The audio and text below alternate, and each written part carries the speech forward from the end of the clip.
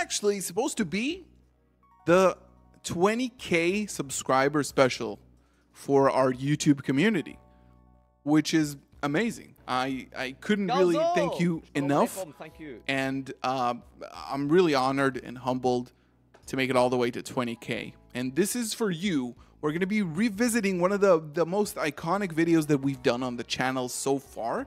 And that video is ranking every single branded Despia and Albaz card from best to worst. And you can see it's not every single card in the lore. The lore is not what's in question here. What we're discussing today is the cards that are relevant for the branded deck. Cards that have, basically, it's cards that are either Despia or branded cards, but also cards that mention Fallen of Albaz. That's why you will see some Springens cards here. And the way we're going to be judging them is by goated, very good, just okay, experimental, and unplayable. And the way that we're going to be judging them based on how good they are in branded. So it's not how good the card is in theory, it's how good it is and its application in branded specifically. So enjoy this. This is going to be really fun. If you want to do this live with us, join our Twitch community. The link is going to be in the description below. Let's start off with Blazing Cartesia the Virtuous. I think that since the moment this card came out, it changed the way branded is played. I think that the option to special summon quick fuse on either main phase is really the cornerstone of this deck. Fusion deployment has been a staple in the deck since this card came out. This obviously also ties into Granguignol, and I think there's not going to be a ton of goated cards here, but it's pretty easy to assume that Cartesia is just a goated card. Probably one of the top 3 cards that actually make the deck run the way it does. Think about like triggering your Lost, getting to Gimmick Puppet Nightmare, getting to Granguignol, which can send you anything. Being like the counterpart to Albaz when you need to fuse with lights, being able to recycle itself from the graveyard every single end phase. This card is absolutely huge. I think we're going to be judging all of the Bestials together when it comes to branded specifically. So obviously we know that a lot of these cards are extremely good in general. Like basically every single one of these is a really good card. I think in the context of branded though, I think it looks basically like this, right?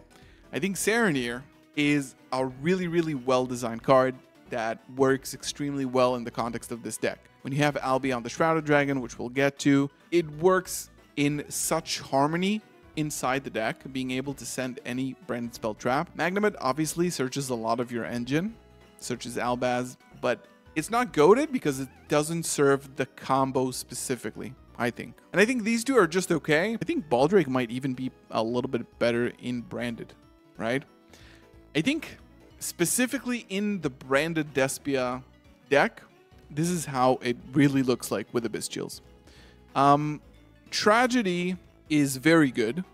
Enables your chain blocks and a great one-off target for Foolish Gold Sark. It's an awesome card. And I think the graveyard effect is also something that people a lot of the times miss completely, that it's just so broken. People don't, still to this day, this deck has been out for like 3 years. People don't know that this card has a graveyard effect. And it's amazing. And it's also one effect per turn, but just so you know. Mercurier, I'm honestly going to put it at just okay. It has a good banish effect, but it's a little bit harder to pull off in branded. Is it very good? I don't think it's very good. It might be controversial a bit. Like adding that extra negate is usually it's a good way of branded to deal with stuff that usually the deck can't get rid of. The deck is mostly focused on removal through fusion, through banishing, through popping the entire field. But Mercurier is kind of like the cherry on top.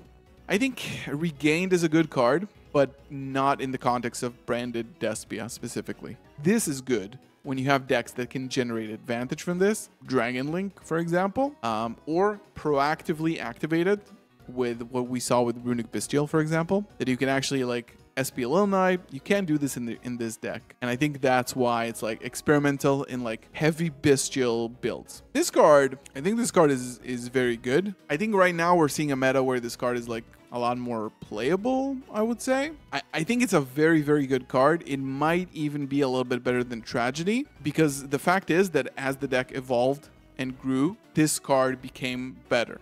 Like, the more targets you had and the more versatility you had with this card, it has become better. And I think that a card that searches every card in your deck, basically, and sets up the graveyard, it's very good on the verge of being goated. Branded in Red. Branded in Red is good, but I think, like, what you can do with Branded Red is better. I think Branded in Red is, like, annoying to me because it banishes the materials. It needs to add to the hand and then summon, so you can't really recycle fusions with it. And also, it doesn't have a graveyard effect, which is annoying. It doesn't have a secondary effect. Obviously, the first effect is very, very, very strong. But this card is probably the bottom of, like, very good. It's obviously, like, one of the cards you go into the most.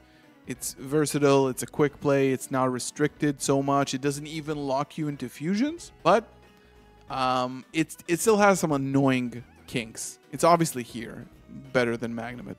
Branded Beast is sort of like the same thing with Regained, I think. I think it's like a version with a lot of Bestials. Yeah, could definitely run this. Could definitely see it happen. Decisive Battle of Golconda has seen some headlines recently, but it's really playable in probably only stun decks. You wouldn't play this in this deck. It's just a flavor card. Goated card, like, extremely goated. This card is so underrated. People who have been playing this deck for a long time know how much this card is important to the deck. Like, this card is just crazy. It has a really good negate on field, and the fact that it recycles the materials from the graveyard to the deck as a counter trap, I think it's incredible. And I think that the fact that you can dump it, banish it, return cards, it works so well within the ecosystem of the deck. It's just incredible. Granguignol is also goated. It's probably like here, I would say. This is probably above. Like, these two kind of come together with Shrouded, right? It's all like the same package. But Granguignol is just, honestly, it might be better. Nah, Cartesia is a bit more versatile, but Granguignol is, I think when these two cards came out, this is when the deck became insane to me. Like, this is when the deck hit its peak. And even without Cyberstorm access, these cards were just incredible. Lubellion is, I think it's very good. Being able to, like, shuffle non-target. Honestly, like, it might be like this. Maybe it could be like this. But then, like, all the fusions need to be there. I think Nadir Servant is, like, just okay and branded. It's seen some peaks of interest.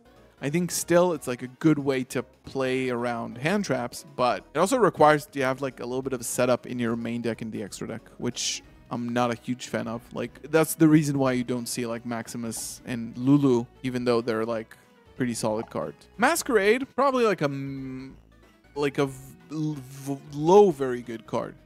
It's a good card. It has a good effect, but it is very restricted.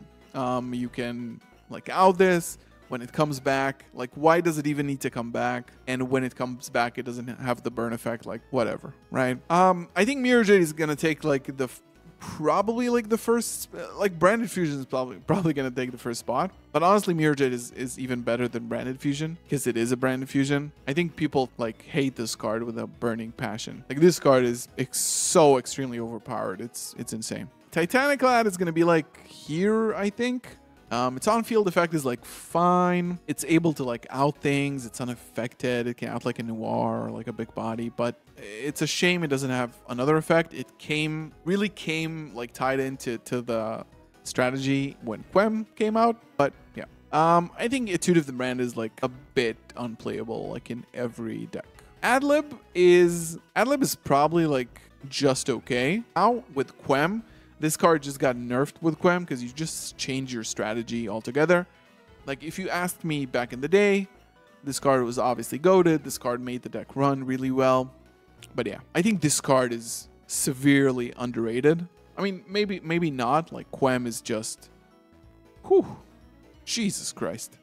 What a design of a card. I think it has to be, like, somewhere here, probably. Probably has to be, like, somewhere here. I'm kind of, like, in awe of the fact that they managed to design this archetype so well, and having Quem as, like, the finale is kind of amazing. Like, this is a huge gift to branded players, honestly. This card is so incredibly well designed, being a Dogmatica, being a Despia, being able to dump any card. Like, it's foolish for anything. It has 2 effects that both can activate in the same turn.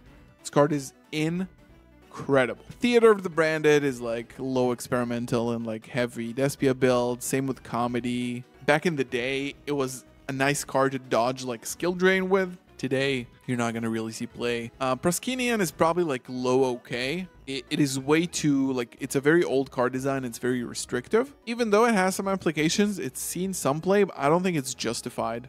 I think this card is probably here, Despian Queritus.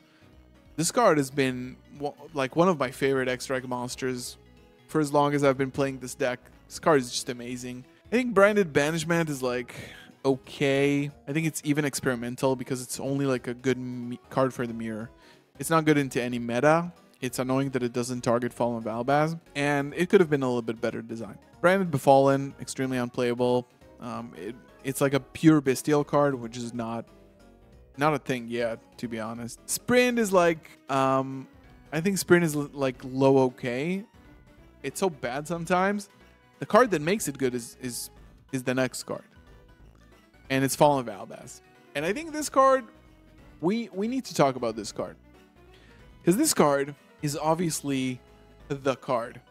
Everything around, like everything you see here revolves around one monster. And in the beginning, this monster was incredibly unplayable because there was just one target to fuse with. And later on, it became better and better and better and better and better. And the card became the best version of itself when Quem came out. Quem made Albaz good. The card itself is not very good, right? Everything around it makes it good. Some unplayable traps that we haven't played, like Branded Bond. It's just such a bad card, very old design. Let's get a few of these out of the way. Branded Disciple. I think it was like early experimental. You can negate Ash Blossom with this card in a very niche situation, you know. Branded Loss. All these cards that you don't really know what they do. Branded Central Dogmatic, I actually know what this does, but it's highly, highly unplayable. Very like flavor, lore, Judgment of the Branded, Screams of the Branded. Like, these are probably here because sometimes they will have an application. And also Light of the Branded is like probably here. It does summon a Fallen Valbaz, which is cool, right? So these are just like the extras, the one that are just there to tell a story. I think I'm gonna put Branded Fusion second place to Mirror Jade. Think about this card. It only has one effect. It does one thing. It does one insane thing. It's an extremely good card. I still, to this day, cannot believe this card is 3. And we're obviously all here because of this card. But I don't think it's better than Mirror Jade. Branded Lost, I'm going to put it probably like here. It doesn't do anything on its own. And I think that's the problem with this card. It's obviously a great supplement. This deck is all about the one-ofs. This is not a proactive card, and this is why I don't like it. I like proactive effects, things that you can control when you trigger them. And this is like, you need to rely on your things to resolve. It's obviously an incredible card. Magical Meltdown is very strong effect. But on its own, in a vacuum, it's not it. The Bestial Lubellion in Branded specifically is like low that's a lie. I think here is definitely good. I think Lubellion as a Saronir, you can dump it as a light target. It tributes the Albion. It sets up the Lost. Very solid card. Very important to the deck. Branded Opening is probably like here. Maybe even here, I think. Discarding for effect, being a quick play, allowing you to play around a lot of things. And on top of all of that, it protects your fusion monsters by banishing itself from the graveyard. This card is mega goated. Mega goated. Honestly, like, this card is so good. And I think Albion is also goated, but I think that we need to be aware of the fact that Albion is also kind of like Fallen of Albaz. It might, like, this is going to be a hot take. It's not even goated in my opinion. I think it obviously It's clearly the card that makes the deck run, but it is good because of other cards. It's good because you can send it with Lubellion. It's good because you can send it off of Mirror Jade. It's good because Branded in red is good, right? It's just a tool, I think. And I think like having an on-summon fusion effect that banishes, okay. Like Cartesia is more impressive, and I think Lubellion is also more impressive than Albion. Like the Lubellion's effect is crazy when you think about it, like non-targeting and from banished. I honestly think that Branded Expulsion is not that good of a card. The only reason why this card is banned is Gimmick Puppet Nightmare. It's a lot of cards, but the card is not at fault. Konami is at fault here. Like this card, think about this. This card is a lore card. Why does it have the effect that it has? It tributes a fusion, it breaks apart a fusion, and summons back both of its materials. Ideally, right? They made it a bit stronger. It can summon from the banished. It can summon from, because some of your effects banish when fusion summoning, right? So Konami just created absurd, unfair cards, and this card got banned for those cards. It's not a good card. Like the same way Light of the Brand is not a good card. Like this is a lore flavor card, and yeah. Branded Sword is actually probably like here. It has a solid effect. It summons tokens. It returns a banished card. It's actually not bad. It's probably like around here. Check it out. Lulu is like annoying. I think it's like Lulu is like Lulu is like, oh my god. Yeah, I think Lulu's here. Exactly. I think this is exactly where I like Lulu with Lilith. Very promising card, very interesting. However, it doesn't do anything for Branded. It needs to be combined with Nadir Servant. It's a synchro, it's counter strategy. You can summon it out of Granguignol, but when you're locked, it's a bit weird. So yeah. Okay. Running through the rest. We're almost there. This is gonna be a long but fun, I think hopefully fun and funny video for you guys. Branded in white is probably here. The fact that it modulates its effect of banishing from the graveyard but also sending from the hand and field, I think it's really cool. I think it's even better than the Bestials in this deck, or even better than Mercurier. This is a really creative way of like applying effects, sending Shrouded with like a High Spirits or something, banishing it as Albaz. Very cool card design, good card design, searchable, allows you to extend past hand traps. Awesome. Albalenidus is like, honestly, here. It's experimental. It's probably here, realistically, because it's also dependent on the format. Like if there's maybe now with Tenpai, this card is going to see more play. Maybe. Because this card can just suck up all your opponent's dragons. Goated card. Goated card. Honest to God, like such a goated card, this card. Foolishes from the deck, draws 1. I think that I don't want to take credit for the 3 Albion, but 2 regionals ago, I think it was the last one in Age of Overlord, I was building my branded deck to the regional. I was like, why the hell am I not playing 3 of this card? Why would I not want to see this fucking card every single hand? Every hand I want to see this card. It draws me a card and it foolishes anything that I want from the deck. Why would I not want this? And then it kind of became standard, and I think this card is absolutely incredible. Being Fallen of Albaz, sending Fall of Albaz, sending Retribution, sending this to protect. Just powerhouse. Aluber is actually, I think it's actually kind of goated. I think Aluber is like here. I think it's mainly because of its graveyard effect. Being like a normal summon search, okay, cool, you can search Branded Fusion, lol. But the graveyard effect is actually very, very good. Think about how many games you won because your opponent didn't respect the Aluber in your grave. Access code, pop your fusion, Aluber, negate the access code. It happened to me so many times, dude. It's obviously the black goat laughs. It does laugh. Albus the Ashend is like low experimental. Brigrand is cute, but also probably around here. It's a playable card, but like this is where it starts becoming unplayable, right? Dogmatic and counter, just horrible. Ecclesia and Branded, It's probably like high experimental. Like you could play this in branded, but the problem is like going into a board like a Albaz. It's gonna get negated. Then we have some Spring Ends cards that mention Fallen of Albaz, but unfortunately are not playable in the deck. And then we have Spring Ends Kit, which is high. I think it's the highest just okay. Very cool card design. If you open this with High Spirits, you get a free special. It returns cards from the Banished or from the graveyard, which is awesome. I think it's very high, just okay. And Rinbrum is probably here. Probably here.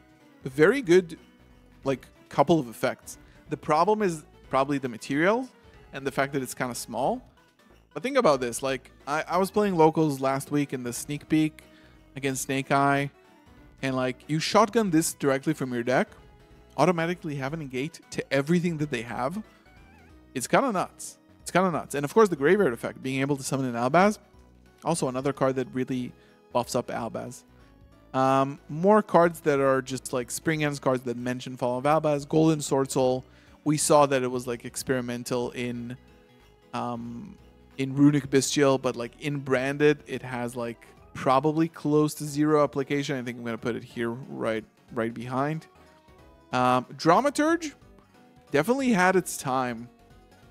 Definitely had its time. This card is good. This card is extremely good. It's huge. It has a really good effect. Like, really good 2 effects. Summons itself back, negates. I think this card is extremely solid. It's probably, like, it's very close to Lulu because they kind of do the same thing, which I like. Let's leave Sanctifier for the end because it might be the last time we talk about him as a branded card, right? Blazing Branded King, I think, is like the very least of just okay. This card is playable. This card is playable. Even here. This card is playable. This card is good. This card, in my opinion, is not seeing enough play. And you should consider this. New Frontier is unplayable. Bestial Aluber is like very like highly unplayable in branded specifically. It offers 0 purpose. And last 2 cards, the newest fusions. Dogmatic Calamity. The new card. I don't remember the effect by heart, but it has like pretty impossible summoning conditions that you can, like, you know, pull off in tier elements and stuff, or like with Lubalion when you already have like setup. I think it's gonna be like very low experimental, probably like here. It's not gonna be good enough. And then finally, I'm even gonna zoom in for that a bit and give the stage to. We probably should have done this video in this level of zoom, but yeah. Albion the Sanctifier Dragon. This card is, unfortunately, like, a lot of people are calling this card to get banned, right? But I think it's the same case as branded Expulsion. This card on its own is pretty solid. Like, it would probably be, for me, here. Realistically, it will be here. Because the effect, the graveyard effect is ass and like just pure flavor. And the on-field effect is pretty good. It cannot be targeted. Maybe that puts him, like, gives it a little bit of a bonus.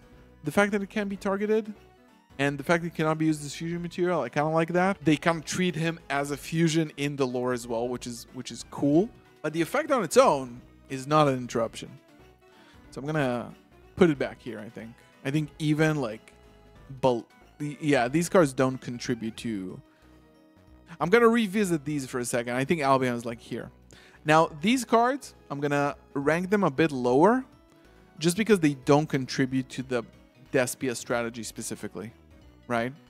These cards are like actual Despia branded cards. This is gonna be it. I don't want to keep you any longer, but we've done it. This is the list. Let me know what you think about this. I really enjoyed making this. And check out the latest one. I'm going to link it, and we'll see how different it is from what we already did. Yeah, this was really fun. Thank you so much for 20,000 subscribers. Haven't had the chance to thank you so formally yet. And I hope that you're enjoying my content as much as I enjoy making it for you. So, as always, I'll see you in the next one. Peace.